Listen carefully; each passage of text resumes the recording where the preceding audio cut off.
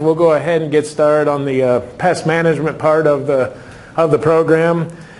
Again, going a little bit more in depth, why are insects so successful? They've been around for hundreds and thousands of years. Small size, they don't need to eat much. Actually, if their food source dries up, they can survive without food for quite some time with this bed bug thing.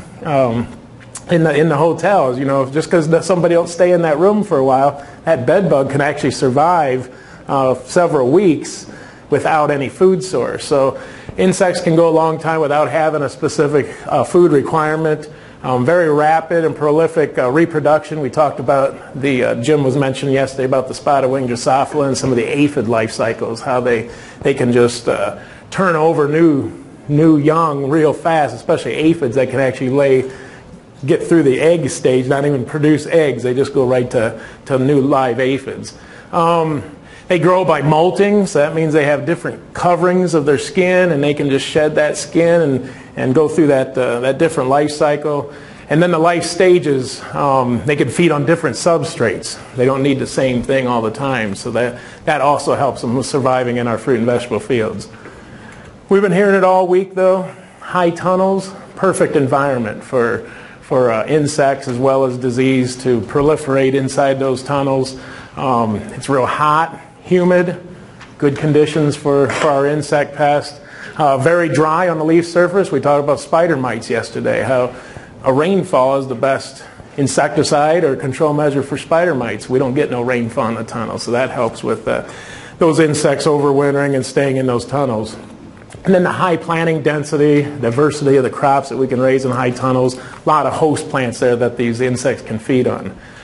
Bottom line, though, when it comes to the environment and pest control, reiterating what everybody else said, prevention is better than a cure, especially if we're going to go more the biological route or the beneficial insect route. And we need to manage the insects where they are. That's why we've been stressing all week the importance of checking underneath the leaves and getting into that plant canopy to do our scouting. Again, bottom line, prevention is better than the cure. Manage insects when they are small in numbers. We don't want to wait until that insect population has gotten way high. We showed some of the data coming out of New York from Judd Reed's research where the beneficial insects didn't quite work when that population spiked really high. He had a hard time bringing them down. So if we can get them control measures implemented early on when that population's low, we're going to have better control measures. But any intervention in insect activity is better than doing nothing. Can't take a laissez-faire approach to insect management inside the high tunnels because eventually the insect's probably going to win. Need to be able to identify the different plant injuries that insects can do on our high tunnel crops.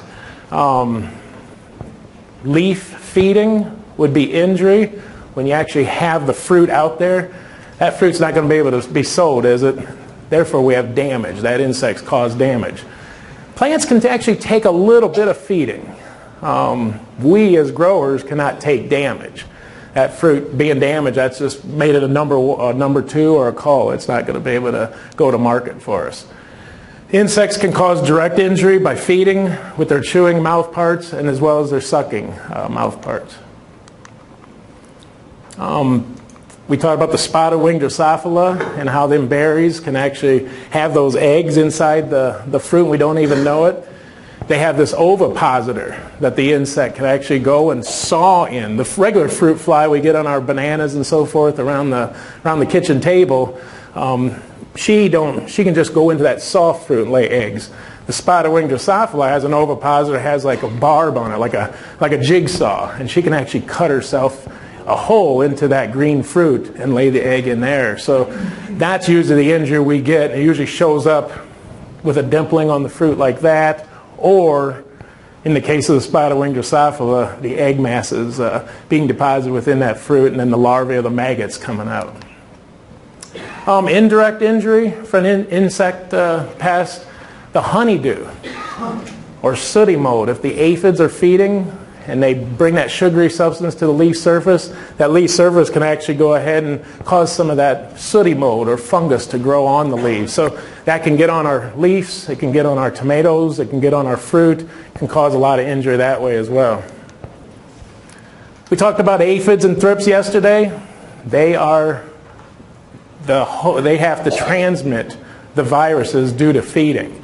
They can transmit the cucumber mosaic virus, potato virus. Thrips can transmit the tomato spotted wilt virus, all things we need to be aware of inside our high tunnels.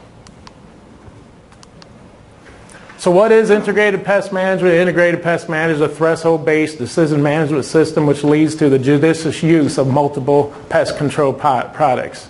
Currently, IPM is pretty insecticides intensive. Every IPM program you look at, somewhere in that system is an insect or an insecticide that you would choose to use. Major losses, though, occur to lack of early detection of insects, insecticide resistance by misuse. We were talking about controlling these spotted wing Drosophila. Eventually, we're going to run out of insecticides that we can use just because of the long time that we're having to control those pests. And then a loss of natural control with insecticides. Decision making in IPM, all week long we've been talking about detection, early monitoring. We've got a lot of good handouts in your packets there on actual making identifications of those pests. If you can't identify it, you don't know what you're controlling. Monitoring the population pressure. That can be done with sticky traps. It can be done by walking through your high tunnel and doing counts of how many aphids are on the plants. You reach a point of economic threshold. When you use beneficial insects, that economic threshold can be pretty low because we got to get those beneficials in there earlier on. If we're going to be using insecticides, we'll have a certain count. For almost every pest, we have a certain threshold level we need to hit before we go ahead and implement a control measure. But to make this treatment decision, how do we make that treatment decision, is more of a three-tiered approach when it comes to IPM. Level 1, systems-based practices. We've touched on a lot of that this week. That's the sanitation, crop rotation, using trap crops, cultural practice we're using, the ventilation, the pruning, everything we've already talked about this week. That's where it all starts. If we can do that right, putting that tunnel in a good location, up on top of a hill rather than down in a gully or so forth where it's going to have a bunch of runoff down into the tunnel. Level 2, mechanical and physical practices. That would be using our lures, our traps, repellents, hand picking. The net house, again, something we haven't done too much work with, but Shubin mentioned it yesterday. They've done some work in Alabama on it. Our greenhouse producers, our hydroponic producers, even some of you have said you're using some of the net houses and some of the exclusion netting within our high tunnels to keep the pest out. Level 3 of a program would be the biorational or other materials. Those are the OMRI approved. We went over that yesterday. The Organic Material Review Institute approved insecticides. Those are pretty well going to be all available to us high tunnel producers. If you're organic, that's all you've got. But there are about 6,000 different types of fertilizers, fungicides, insecticides, so forth that can be used that are OMRI approved. Jim had to leave with us today. He's not going to be able to join. He's actually, like he said, doing the spotted wing Drosophila training up on campus today. But Jim's heads up our Ohio IPM program, and he's responsible for implementing a statewide trapping program. And these are actually some shots from some work we're doing with Jim throughout the state on monitoring for stink bugs. The brown marmorated stink bug is a pest that's really coming in from the East Coast with a pretty big vengeance, especially down here in southern Ohio, but hasn't really impacted our crops yet. Our homeowners are going nuts with it because in the fall, they're just getting thousands and thousands of these brown marmorated stink bugs coming in onto their porches and coming into the house. Knock on wood, it hasn't hit our fruit and vegetable farmers yet, but eventually I think they're going to get a hankering for fruit and vegetable crops. So this is a trapping program that we have implemented. I take care of a few traps down around these parts in sweet corn and berry crops. Still looking at, I don't know about the other universities, but we're looking at different colors to see if they're more attracted, if the brown marmorated stink bug is more attracted to certain colors, different lures. But anyway, when it comes to monitoring our pest in our high tunnel production, it's the trapping that's going to help us, because some of these pests are so small that we really can't see them just walking through the patch. You might, if you see them fluttering up at you, you know it's too late. But if you have a trapping system out that usually has a pheromone within it, that pheromone is an attractant to the different types of pests. There's different pheromones for different types of pests we're trying to do. Like this one, here's a sticky wing trap. That's a corn rootworm type of a trap. You have the stink bug trap, and then this afternoon or later this morning, we're going to give you the sheet we were talking about yesterday from Celeste Weldy on how you can go and take an old peanut butter jar and make your own spotted wing Drosophila trap. So it has to start with trapping, because not always can you see those pests within your plantings. Being able to identify the pest is very important to a control program. Monitoring, scouting techniques. You can use a sweet net. You can use the pheromone traps like we just showed you. That difference between damage on our fruit that we're actually wanting to produce and harvest, may want to intensify your scouting at that fruit setting, because there you're not only dealing with the damage that they're going to cause to the fruit, but also you're having to monitor for the damage and the population buildup within the plant canopy itself. Just a good example, an economic threshold, 0.25 bugs per 10 plants at the green fruit stage. You'll see this in the ID 56 that Schumann's talking about. We do have some thresholds where you would make go ahead and implement a control program for those pests, depending on the populations. Being able to identify what the plants are. This is greenhouse whitefly, silverleaf whitefly. Again, you'd have to have, these are very small critters, so you'd have to have some type of a program set up that you can monitor those on a regular basis. But they have the piercing, sucking mouth parts that can damage the fruit and damage our crop. Eggs are laid on the plants. Crawlers or nymphs, they feed on one location. 30 days for one generation. Higher temperatures may inhibit the whiteflies. And then there is some, Shubin and Lewis were talking about some of the biological controls we can use. Here we have an Encarsia formosa as a biological control for these whiteflies. Another, which one's that? Different aphids. Different green peach aphid, potato aphid. We mentioned it yesterday, but a large host range. Aphids can feed just about on any of our fruit and vegetable crops. Monitoring and scouting techniques, sample 10 plants in several locations. Use the yellow sticky traps at the field's edge or throughout the high tunnel. They do like cool, dry weather. Watch for the ants and lady beetles. Why would they be around? To eat the aphids. And why would the ants be there? They're eating the sticky, the sooty mold, the sticky substance that those aphids are releasing. An economic threshold we usually look for is 50% of the leaves would be covered with aphids, and that's time to go ahead. And pretty easy to control. Like we said yesterday, they're a soft-bodied insect, so just using an insecticidal soap type of application will help control the aphids. But we talked about thrips yesterday, and Matt's mentioned how thrips are, also in our cabbage crops as well. They get down into those leaves. But on thrips, we can use the sticky cards, either yellow or blue sticky cards.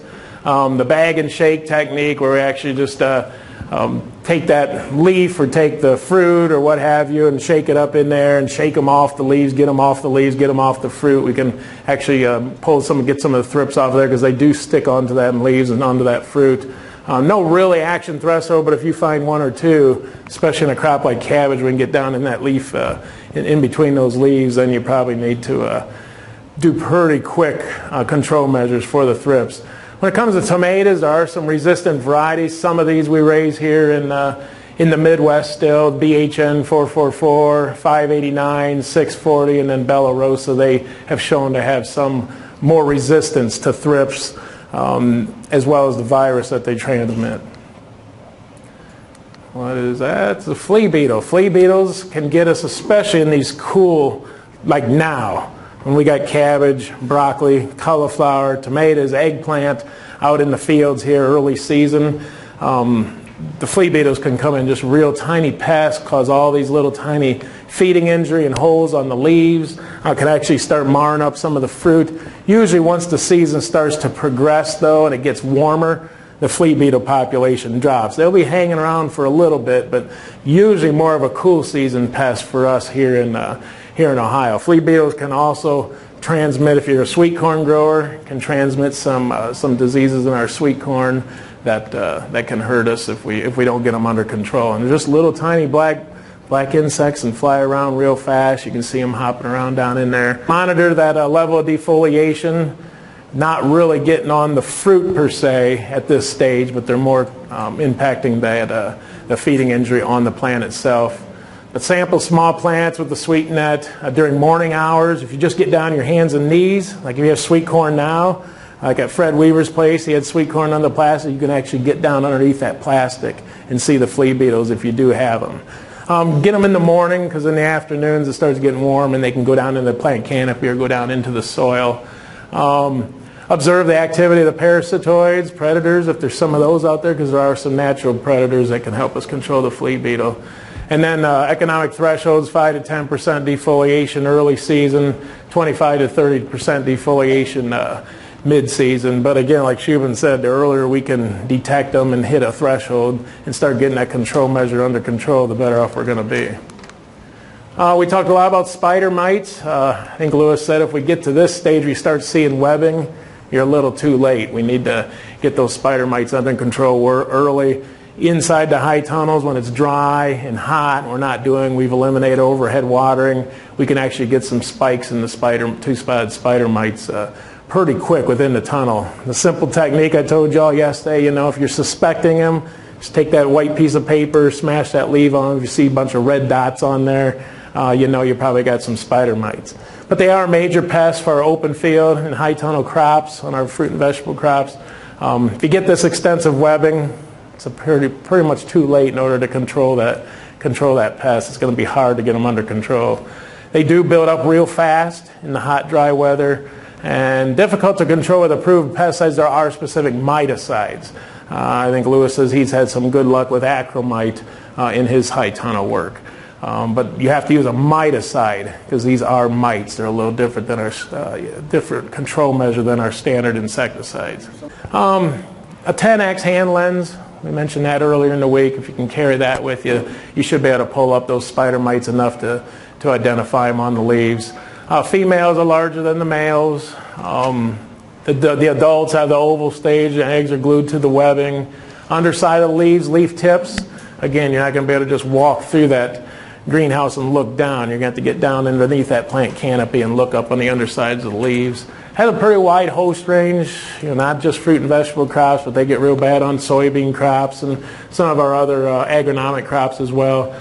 Tomato russet mite, not as bad in Ohio. Here we have the tomato two-spotted spider mite is more prevalent in our crops than the tomato russet mite. But we have had some reports of tomato russet mite, but they are a little bit smaller than the two-spotted spider mite. They need a little bit larger hand lens to be able to identify those. The adults are elongated, right there, a little bit longer than the oval-shaped two-spotted spider mites. Infestation usually starts from the lower leaves, and that brings up another point on spider mites, especially in the fields or in the tunnel. If you do start getting a population build up, you might notice at first on the outsides of the tunnel, because they'll be coming in from the outside in the grass or in other weed areas or other areas around. They have to move themselves into the tunnel. Even in a field situation, you'll see the damage showing up right along a ditch bank or a fence row first before you see it, most times before you see it out in the middle of the field. Right around them leaf edges, stems, fruits, that's where you'll start seeing the spider mites feeding on. And then the solanaceous crops, your tomatoes, eggplant, those are the host plants for tomato russet mite. Two-spotted spider mite, if you see curling, now we did see some curling at the Weber's on Monday morning. That was not I know some of you asked whether that was a disease or insect pressure in there. That was just natural physiological leaf roll after Matt and I took a look at it and everybody else took a look at it. But you can get some of this leaf curling. That's from that mite on that leaf, and it's feeding, and it's just sucking the sap right out of that leaf, making it curl up. You'll get some of the webbing. Hopefully you catch it before you see the webbing, and then you'll get a slight bronzing of that tomato leaf when you get the mites feeding on that. And then tomato russet mite, if you do get that one, similar type of injury, but a more greasy look, russeting color to the leaf. And then the leaf just suddenly dries out, especially in the lower leaves if they've really started feeding on those leaves a lot. Trap cropping, just what Sue was bringing up. Insects have different host preferences, so we can actually plant some trap crops around our high tunnels, around our fruit and vegetable fields, which will attract the bad bugs to those crops before they get into our good crops that we're trying to grow and market. Insects may feed and reproduce within that preferred host, whether it's sorghum, whether it's sunflowers, lots of different types of trap crops we can use, but they may end up just crawling into that trap crop first because they prefer that crop over our tomato crop or our pepper crop or our other tunnel crops. Insect netting, we've been talking about that this week, and we'd probably like to adopt that technology a little bit more in our tunnels. But if we can just put the netting along the outside, I think Shubin showed us some pictures of some of the netting that they were using on some of their tunnels. But this exclusion netting can just keep those pests from coming into our tunnels. Easier to control pests to an extent within the tunnels rather than in the open field. We can't net a whole open field, but we can go ahead and net a tunnel or a greenhouse and keep those pests from making their way in. When we use biological control agents or natural enemies, we gave you that nice sheet that was put together by the entomology group up at Worcester to show you some of the beneficials that help us as fruit and vegetable growers out in the field. But just a little bit more in depth than we went over yesterday. We got the predators. Those would be the ladybugs and the spiders. They're general feeders, eat lots of prey, larger and stronger than the prey. Problems within the house, in our houses, they come in groves in the fall, but if we could actually just take those and vacuum them up and put them out into the fields and the tunnels, those lady beetles are going to do us some good out there. So lady beetles can be a nuisance in our houses, but out in the field we have a bunch of them. If you look at your sheet there are, I didn't know until they did the study how many different types of lady beetles there were and how they can all benefit. You may even see, there's not a good picture here, we should have thrown one in I don't think, but you may even go out into your fields or into your plants and you'll see these little black, they look like baby alligators. That's the larval stage. That's the early stage of the lady beetle. So you may see these little black crawling things that are real long, look like little baby alligators, but don't go and spray them. Don't try to kill them. Those are going to be the lady beetles that are going to go ahead and help us control those pests in the future. Some more examples of predators, and again, these are on your handout sheet there, but lady beetles, there's a picture of the larvae. I did put one in this morning. I was working on this morning. So it looks like they just call them the baby alligators. Green lacewings, that's the larvae. There's the eggs. If you look real close, it's really neat. You see these eggs that are deposited on these big long stalks when she lays them on the leaves. So if you see those, that's actually the green lacewing that's helping you control some of the bad bugs in your tunnel. Hoverflies, robber flies, the assassin bugs.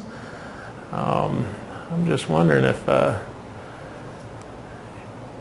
Terry was telling us the other day about those black bugs. I don't wonder if he had some assassin bugs, and actually I wonder if they were good ones instead of bad ones. One of the growers we went to was trying to explain a bug that he thought was, never has given us a sample of it, but was trying to explain what that bug was out in his tunnel. The spine soldier bug, orb weavers, the entomologists I work with, Chelsea Smith and Mary Gardner, they just love these spiders. They think they do a great job with controlling the pest in our fields and our tunnels. But orb weavers, crab spiders, all different kinds of spiders will also help us. So those are a good thing. If you see spiders inside the tunnel of the greenhouse, don't go stepping on them and getting rid of them. Those are going to be good things that are going to help us control the pest. Some of the parasitoids, the trichogramma wasp, the aphidus wasp, tachnid flies, those are all three good beneficial insects that will help us control pests within our tunnels as well. We need to conserve the natural enemies though, like we've been mentioning all week. Watch your pesticide applications, because you can actually make an application for a pest, but then you can knock out natural enemies that are in there helping us control the pests within our high tunnels. Don't be quick to reach for the pesticide spray.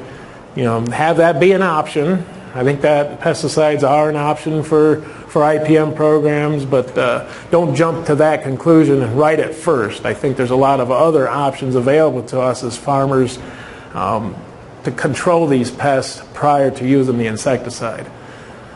But we limit them as much as you can. Use the pesticides that are compatible with biological control. We mentioned the BT, the Bacillus thuringiensis, which really helps us with mainly the worm control within our tunnels. And then the neem oils, those are some of the botanical types of sprays that we can use within our tunnels. Getting back to what Sue was asking there earlier, if we can provide foods that adults need, certain types of flowering plants planted around the farm or around the tunnel or around the greenhouse or even around the borders of the field. I think that's a field of alyssum right there.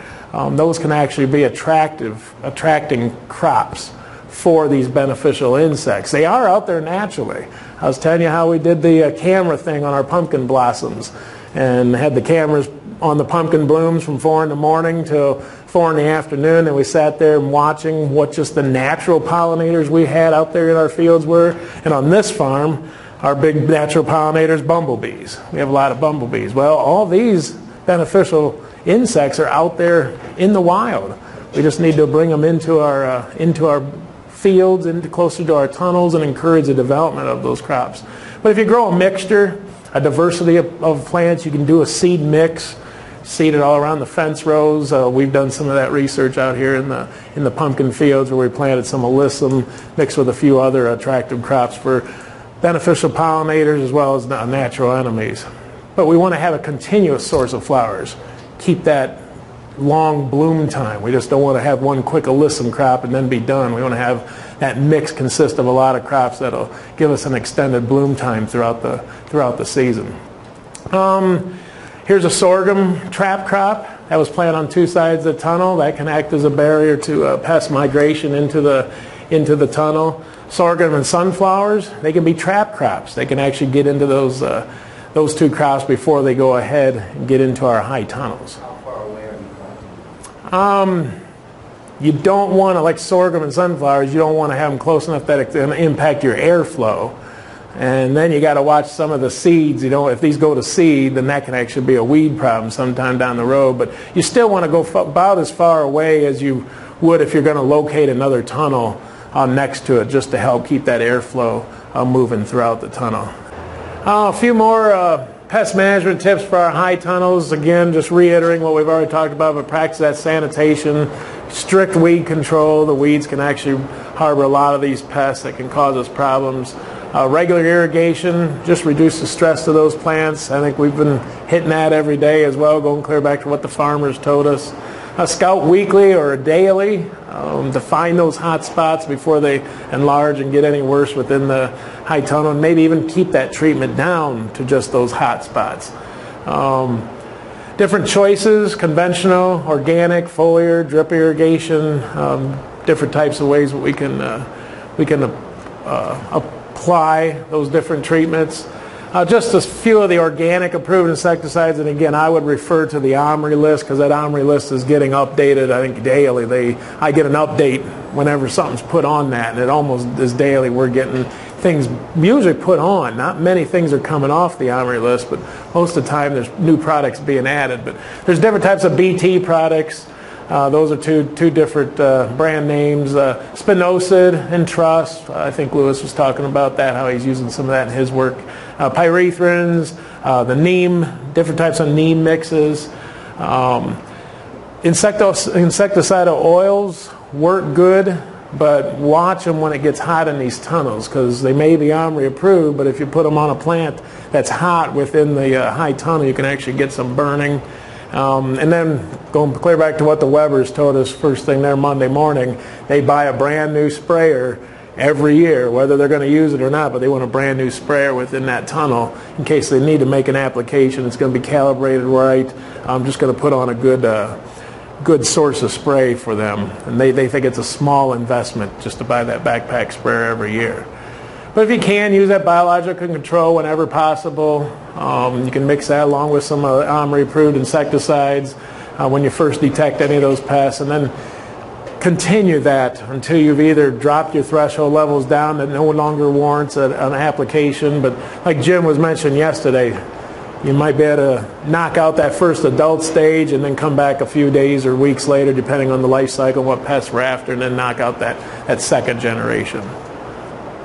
Reduce your insecticide use when using non-selected type of insecticides. I think we said this from the very beginning. Treat the bottom sides of the leaves. It's easy to forget, but you need to control the bottom. Make that application to the bottom side of the leaf as well.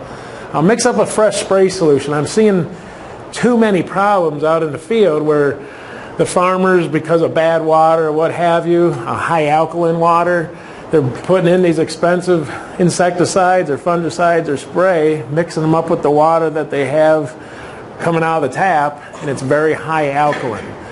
Some of these pesticides can become ineffective very fast. It's called alkaline hydrolysis.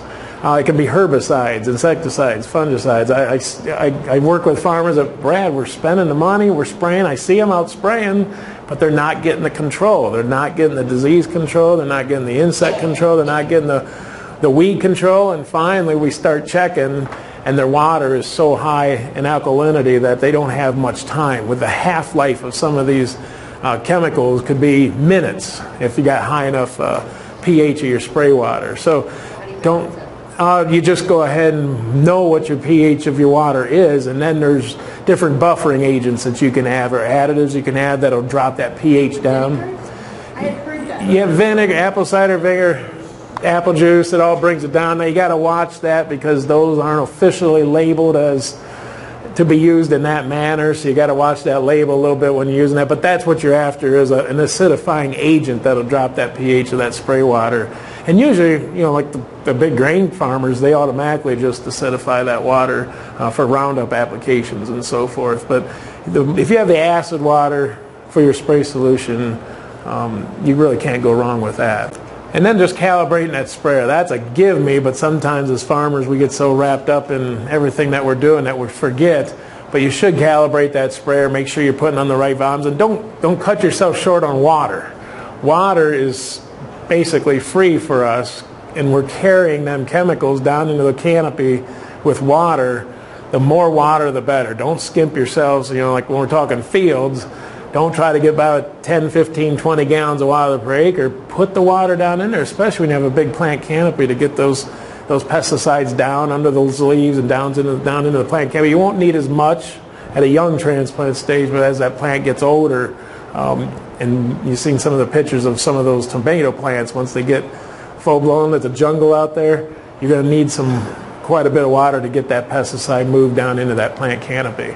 If you do, you should change these nozzles every so many years. You'll just watch them when you do your calibration. If you see you're starting to get way off from what that spray pattern was intended for the nozzle, go ahead and replace those.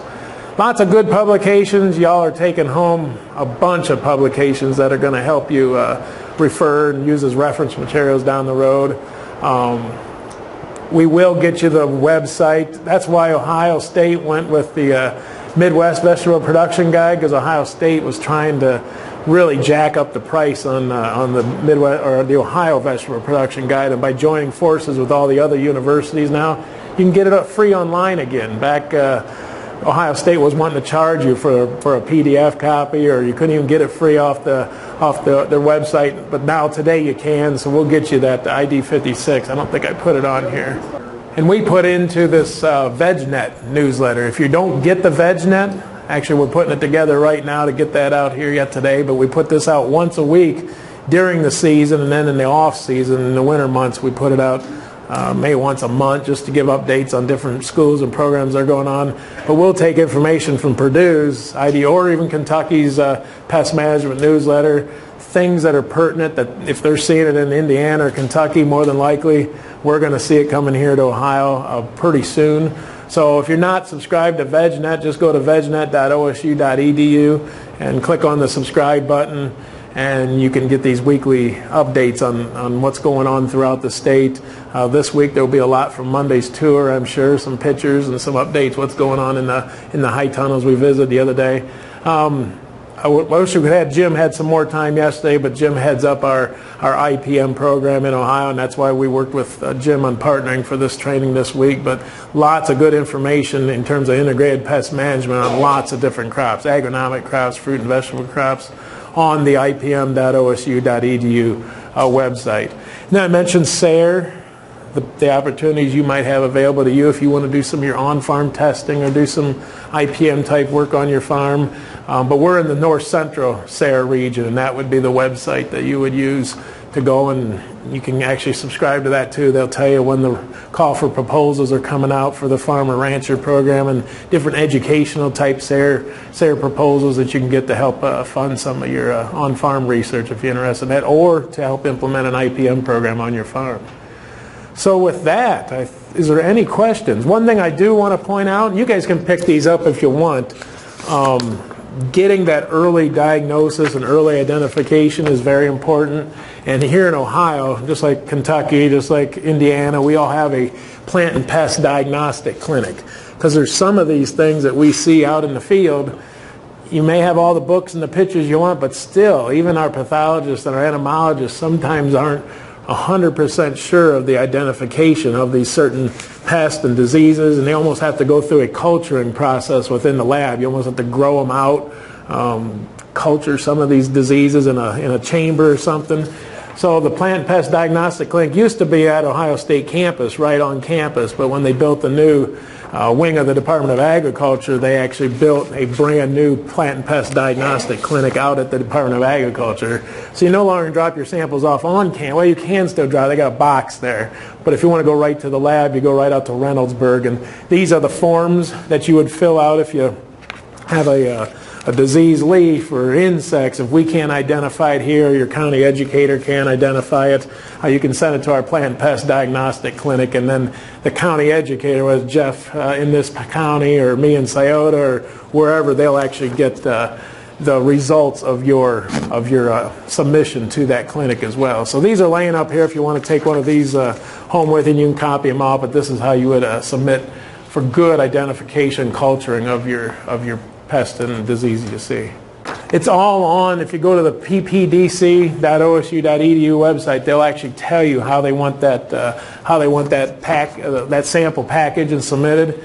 Number one, I can tell you, don't send it on Friday, because it's going to end up laying in a hallway somewhere, and if it is a leaf or it's an insect, there's not going to be too much left come Monday morning, and more than likely they won't look at it first thing Monday morning. So the sooner in the week, if you do have a problem, or just drive it up to the lab and drop them off. Even if you did have a Friday sample and you really wanted it, because between Friday and Monday, a lot can happen in that short period of time. So a good, quick diagnosis will help you. But you can drive it. Nancy Taylor is our lab manager. You can drive it right up there. A lot of farmers have driven it up on 2 o'clock Friday afternoon and had that sample cultured and diagnosed right there, so they had an answer going into the weekend, can implement a control strategy. Next day mail, if you are going to mail, I always like to have them drive it right up there, but if you can't, next day mail, in order to get that sample as fresh to the lab as possible.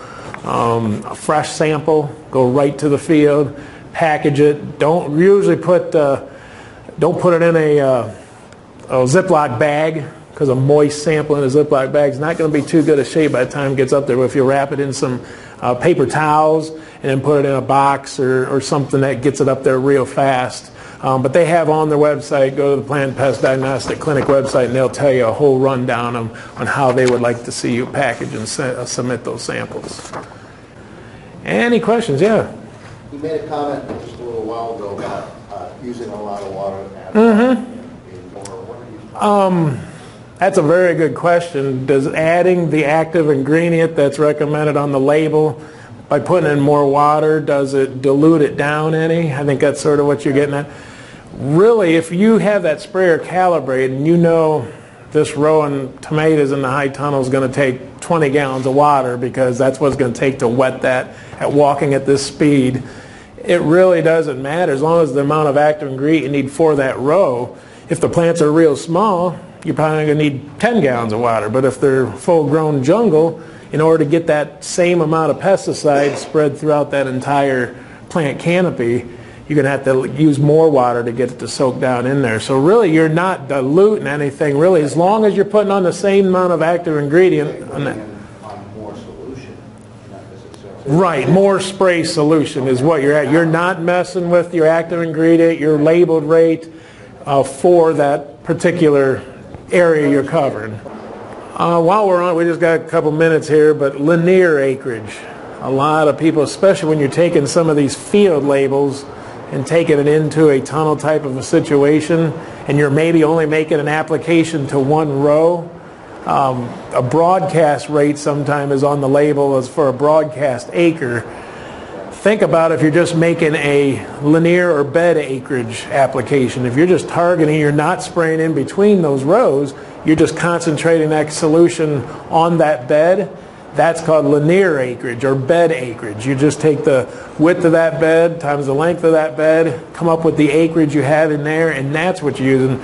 You know, something planted on 5 or 6 foot centers, you could probably reduce your rate in half just by concentrating that spray. Because why would you need to really spray in between for a protecting fungicide or insecticide when there's nothing growing there? If you can ban, a lot of our, Fred Weaver, we're at Fred's the other day. Fred's taken that concept. He's always done a broadcast, and I've talked to him for 20 years now, and it's finally getting into his way of thinking, but he's building a sprayer just to do his tomatoes. He's going to have one bed with cones all the way down over top of that tomato row, and he's only going to band apply all of his fungicides and insecticides right over that band because he's on 6 foot centers and he don't have much in between there to spray. So if you're going to be doing a linear acreage type of a setup, remember that'll affect you're not talking acre fields no more, you're talking bed acres.